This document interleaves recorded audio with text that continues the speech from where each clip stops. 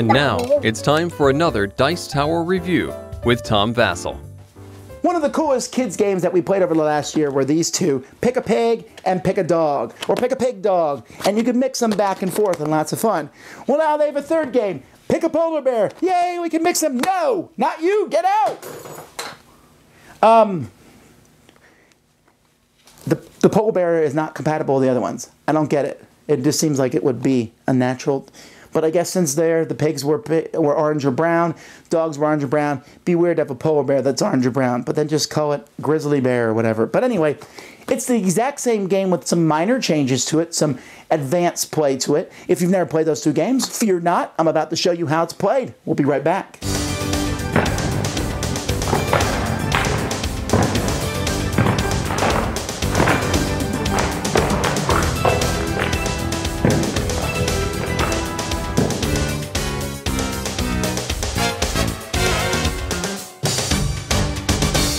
At the beginning of a game, you're going to place out randomly from a deck of cards a bunch of polar bears. As you can see, the polar bears are similar but different. Okay, each polar bear is either in the winter or the autumn. You can see the different backgrounds. They're either wearing glasses or they're not. They're either eating tuna fish or they're not. They are either holding up their right arm or they're not. And they're either large or they're small. So there's many different characteristics. Each player is going to get a captain, basically, they put in front of them. And at the same time, you'll flip these captains face up. And then I can start putting people on top of this captain. Now, if I find the exact same card, I can put him on top of the captain. Woohoo! You know, that's pretty easy. But you're not always going to find the exact same card. But you can put a card on him that's one thing is different. So, for example, this guy is small, glasses, fall, and the only thing different is he does not wearing tuna fish. And then I can go from this one, I can put this guy on top because he's pretty much the exact same. The difference is he's not wearing glasses. And I could not put this guy on top because they're different in two aspects. Orange to blue and tuna to no tuna. So that wouldn't work, but I could take this guy who's carrying the tuna and then switch to blue. And then switch to blue with the arm raised, and then blue with an arm raised to this one.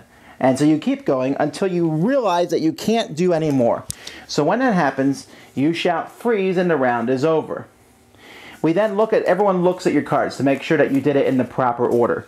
If that happens, you get one more card from the middle for free. Everyone else will look at their cards, and if they've done them correctly, they get to keep them. If you are incorrect, though, your cards are gone. Too bad for you. And then you will take each of the holes and you will fill them with more cards from the deck. If you can't fill them and the deck's out, the game is over.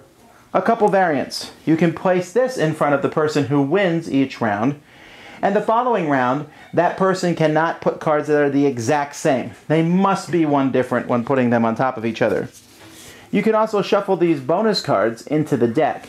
And when you're dealing out new cards, and if there's at least 10 cards and you deal out a bonus card like this, everyone quick looks to see how many meet that characteristic. For example, this says glasses in the fall. So here I would shout out 5. And I count glasses in the fall. 1, 2, 3, 4, 5, 6. Oh, I was incorrect. And since I'm incorrect, I get a -2 point card, which if I did this multiple times would be -4. But if I was correct, I would get this card, which is +2. And there's all sorts of bonus cards, you know, glasses in the winter, hand up with glasses, hand up in the winter, tuna fish and glasses, etc. And those are the two different ways to play. And whoever has the most points at the end of a game is the winner. I still wish it was compatible with those games. But whatever, it doesn't matter. This game is really fun. It's really entertaining because you're sitting there and it's a speed game. You're trying to find things that are different.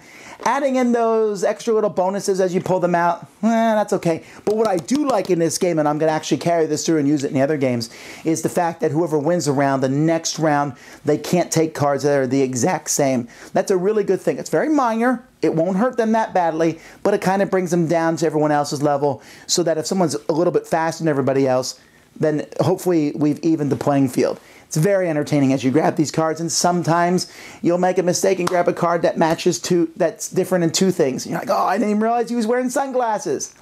The artwork is cool. Kids will really like this. I have played this with the gamut of Vasel kids that go like that, and they all enjoy this game. It's worked well with everybody.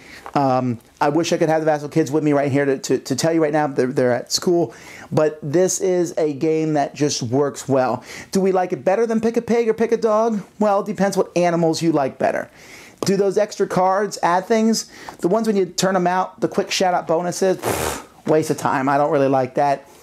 I don't know. It adds an extra thing to the game that just doesn't need to be there.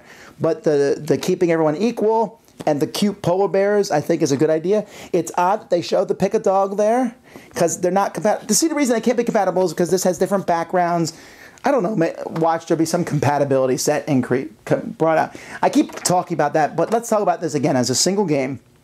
This is a game that teaches speed. It teaches you to match things or to find things that are similar but don't match exactly, which is a good thing also to teach kids. If you have kids, this is certainly one that you should check out. Pick a polar bear. Thanks so much for watching the Dice Tower videos. Find more great videos and reviews as well as our top-rated audio podcast at Dicetower.com. You can also find other great shows at Dicetowernetwork.com. I'm Eric Summerer, and you've been watching The Dice Tower.